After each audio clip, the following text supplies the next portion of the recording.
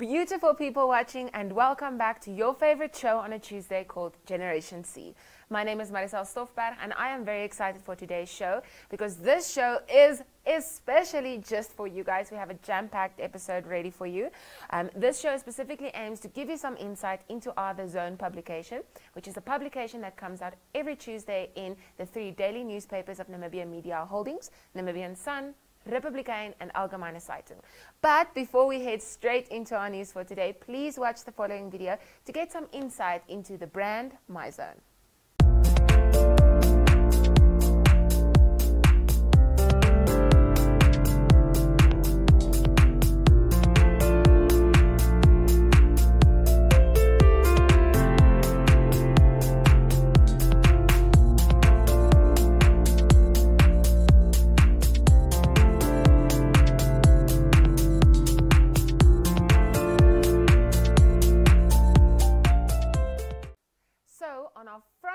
For today, we have the wonderful West Uarije.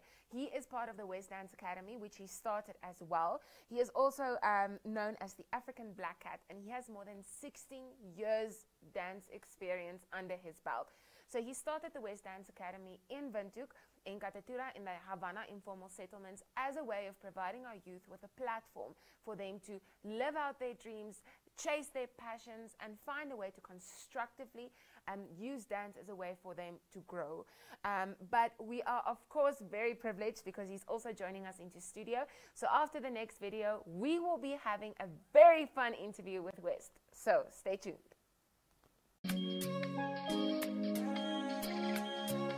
I studied medicine. I studied geology. I studied the Bachelor of Science. You start to heal people, touch patients, you touch lives, you save lives, you realize this is really what you want to do and you never get tired. Having graduated from the University of Namibia, I was able to open my own law firm and help people attend to their legal problems. Let's do the things that must be done and make it great. If you want to do it, just do it. That's what I wanted to do. So the sky is the limit. My UNAM, my pride.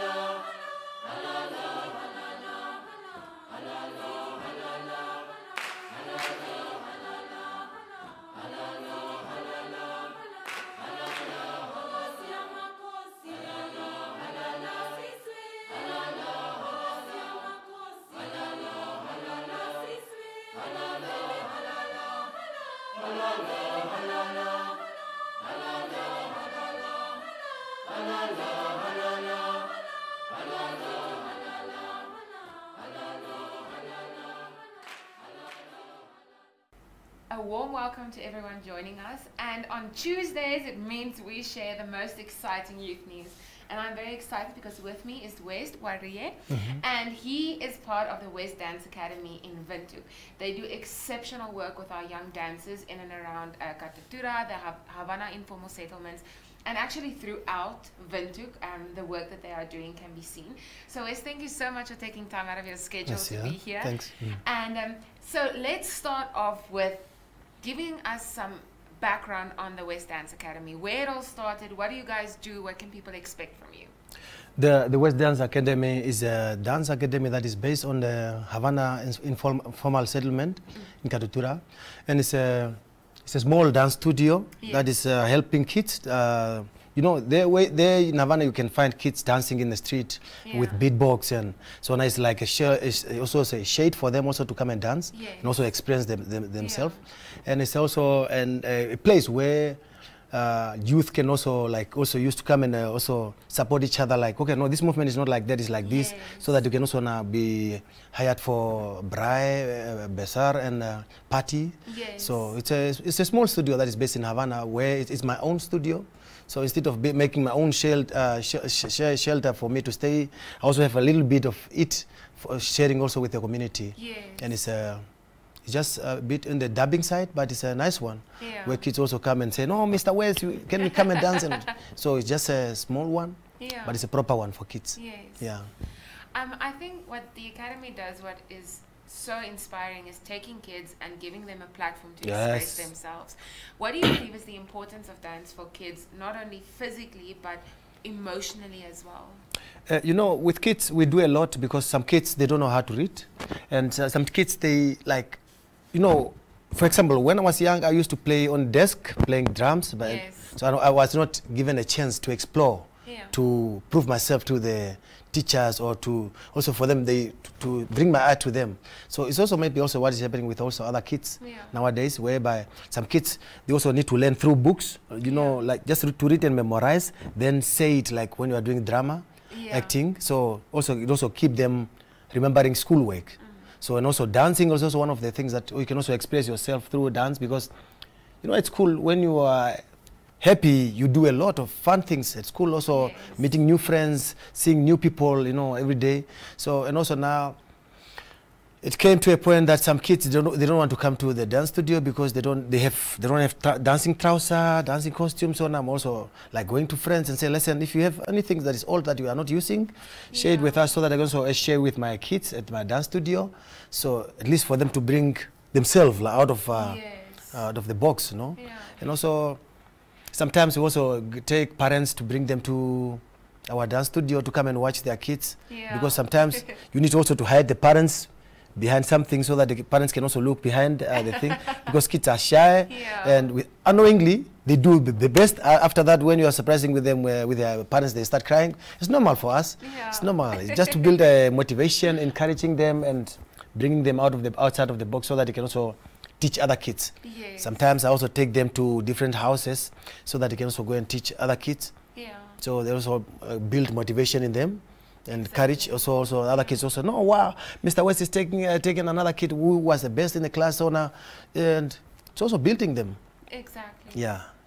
What type of dance styles, because I know at your academy you especially focus on those dance styles in and around the community that don't necessarily always get that much attention. Yeah, you know, the thing is that we are doing this house dance, this Afro pop, this now I started teaching them Rumba, and most of the time we focus on the traditional dance.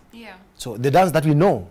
So and before we move to contemporary ballet, you know, kids, they say they love hip hop, but they don't know what is the love of something.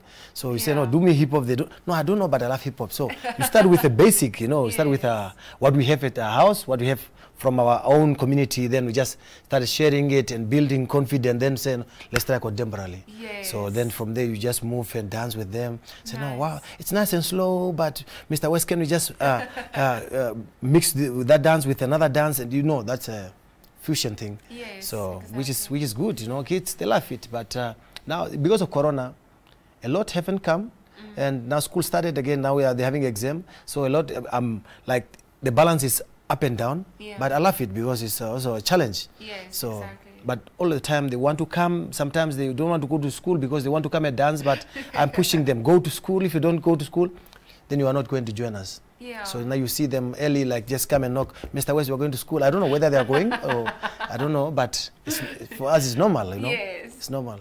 I think what's amazing is how you are giving back to the community and kind of creating a platform for our youth to express themselves, but in a constructive way.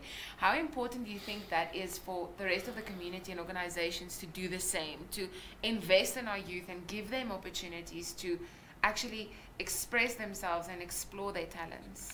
There is one thing that I think all the communities are in need of, is value. If you are giving to the community, that means you are value your community or that community. Supporting have nothing to do with maybe like you can support me, but once you when you're supporting my community, that's a like, I don't know, that's a big achievement also for the whole community, because the thing is that sometimes we look at things, no, I want to give this one to a big name thing, but why can't you give to a little name, like a small name, a new beginning? So that I always say, let the big companies, let the big names also find their names in us. Through the youth, like just a t-shirt written something, for us it means a lot. Me, I'm a dancer. And I'm a dancer by profession, meaning that I'm eating from dance, I'm sleeping from dance. I've no other experience. If you ask me, no, what other experience do you have? I would say, I don't know. I don't know. Like, I don't know any dance. I just dance. But for me to dance and have a bread on a table, and other dancers, they don't have, it's embarrassing. Because I'm not proud. No, I'm not proud of myself. I'm a dancer, but other dancers are not eating. Yeah. So I would be proud of myself when I'm installing my software in other kids, other youth. So I'm an installer. So I'm installing my dance rhythm, my style in other kids, youth and adults, so that when they're moving, I say, no, that's me. Yeah. So that's how I want also other companies. That's how I also want other big names to install their softwares in us also. Yeah. Help us where we need help. But I know for sure that in our community because we are in informal settlement, that we are marginalized. Like we are not like having a lot of TVs, a lot of computers, a lot of technology things. Yes. But still we have our talents. Yeah. Acting, location is also amazing. Yeah. When you look in the background, even when you take a selfie, so it's amazing to see a lot of those sharks behind you. Yeah. Now imagine when you are dancing and you have that background on you. Yes. And you are dancing in front of that background, happiness and joy, but not sad, you know. Yeah. So we need those type of things. We need motivations, we need books, we need workshops, different dance workshop, different workshops like cooking, nails, you know, those type of things, so that the people say, I'm from this number of this ghetto or this shack, and my number is this one. If you want to come and do your nails, you come here. If you want to come and learn, there's a choreography, that mass choreography, then you just come to that ghetto, then you just learn through ghetto, then you have something amazing. Yeah. Your journey with dance started quite young. Can you maybe tell us about where your love for dance started the first time until where we are today? You know, dance for me was, I don't know if it's, I don't know, as a kid you always jumpy thing. Yeah. So now the thing is that, you know, I started when around the fire. I started dancing for my grandmother. So because every time I was naughty, you know, like playing around the fire. So if I call your name and you're not like responding, then I come and poke you with her. So now the thing is that the only game that I knew that my mother loved is to see me dancing. Yes. I don't know what I was dancing. So whether it was good or bad, but you know, when your grannies, they have the most amazing love. Yeah. She really like it, and every night she say, no, listen, West, stand up, dance for me, I want to go and sleep. Wow, for me that time, like even a sweet for me was a huge amount of money. Yeah. So from my granny, then I just started dancing, and I started noticing that without my dance, my granny was not enjoying, like being happy. Yes. So then I started making it work, until one day, then the principal at my primary said, no, listen, West, we heard about your story, so can you come and dance for us? And you know, assembly point is like a big stage. Yes. Have audience that paid nothing, and you know, so it's amazing. Yeah. It's amazing platform. Yes. Then I started dancing for the school now, going for tournament, going for competition. Then I started saying, okay, so I can maybe be a good dancer, maybe, though I'm not a clever student or a kid in the class, but I'm good at dancing. Yes. So what must I do? I need to have a choice. If I pass school, that's a lucky shot. Yeah. But at least I have something on site. Yeah. So that's when I started, like, when I went to my high school in 2000, then I became a boss. So because I know that in the class, when I move. So other kids also, because, you know, in high school, everybody dance, they play soccer, they play netball, basketballs. But the thing is that when you're good at something, you know. Yeah. So, and you need to boost it. Yeah. So that's when I started saying, no, listen, I think this is my talent. Yeah. Yeah. That's when I started taking it serious, because luckily, I started speaking a little bit of English. Yes. So where I started communicating with Pep Store, saying, no, I just want to come there and do my promotion there, like just for school uniform promotion. Then they pay me my school fee, like, how do you say, shoes and school uniform, the whole outfit, you know. Yeah. So in case, you know, that was a good shot. Yeah. So like I just come and perform at bars. So while I'm young, you know, I was not allowed to go inside, but outside I was dancing. Yes. So it was amazing. Yeah. Then I started taking it serious until now. Like My best shot was in 2010 for Oyo, Obeja Hinga organization, and I toured with them. And then I'm being motivated. Like that time I said, I will not go back to Opuo and sleep, but at least I wish all of those people that was with me in the class to study very hard and do their work. But for me, at least, I pray that I must dance so that I prove the whole community where I come from, where they said, no, you will never make it. You will never make it in life with dance, with art. Art is nothing. So for me, now today, I'm something. Yeah. Something like, you can close your eyes, but when I'm around, you can feel it. Yes. So. Oh, wow. It's such an amazing story to see how if you find what makes you happy and you chase that, then that's all that matters. And then giving back and sharing that with your community. Yes, yes. And sometimes it's not about how much money you have on your account, but it is how much happiness you have in your heart. Exactly. And what are you bringing to the community? What are you bringing to the people in front of you? Like, I will have maybe 1,000 audience or maybe 600 audience. So for me, all I want is just to bring joy, bring the message to these people, and to inspire like little kids, whoever. People must look at me and say, listen, I want to be like West. Yeah. But where I come from, people gave up already. Sometimes they just give up at the young age. West, I wanted to be like you, but you know, it wouldn't work. Yeah.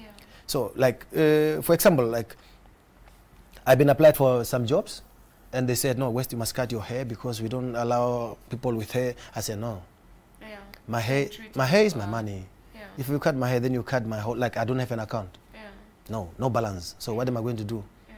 So it's like, you know, my power is in my hair. Yeah. So it's better for me to dance instead of having your job, because your job is cutting something from out of me. Exactly. I love dance. I want kids to dance. I want everybody to dance, because everybody is dancing through walking, running, cooking, you know, eating is also dance. Everything is dance. So that's why I love dance. Wes, thank you so much for your time and for visiting us and sharing your story. I think it's amazing for the young people out there to see that if you find what makes you happy and you chase that, then everything will be okay in the end. But thank you so much. All the best. And if you want to reach them, please go visit the West Dance Academy. They are doing amazing work, and we wish you all the best. Thank you very much. Thank you very much. Visit us and support us.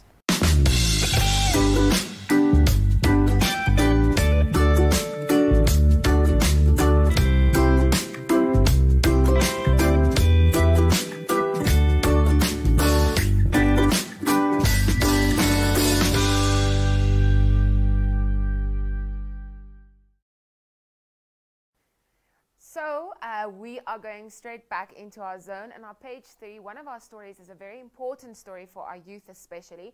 So we concluded our regional and local authority elections last week, and it was exciting to see how many of our youth were taking to the polling stations to cast their vote. We also had an interview done here at Namibia Media Holdings with Rivaldo Kavanga of the Children's Parliament, and he spoke about the importance of not only creating opportunities for our youth to step into politics, to step into parliament, to step into positions in local and regional authorities. And he also spoke about how you can be a leader in your own right. You do not need a title, you do not need a rank, you don't need to be a certain age or have a certain degree or qualification to truly make a difference. So next up, we are sharing some videos with you of first-time voters across the country, either before or after they casted their vote. So if you see your friends, give them a shout out, but also share your voting experiences with us. But next up, a very fun video. Your name is Catalina, and it's going to be the first time you are going to vote today? Yes, it's going to be my first time. Okay. What would you say it's important for young people to participate and making sure that their voice is heard? It's very important just to voice out in the community, because we have to take the leaders that we want of our choices. We shouldn't just make excuses for them when they are leading, like we are not so satisfied with them, but with no vote in it. What are you looking forward to today, and what are your expectations, and how is the voting process going so far? So far, the voting process is going on very well. I'm just expecting to go on and vote as early as possible. Okay, with me here is Carl Philander. He is a former intern at the Irongo and he's also one of the former My Zone kids. How are you doing today, Carl? I'm well, thanks, Leah. How are you? I'm good.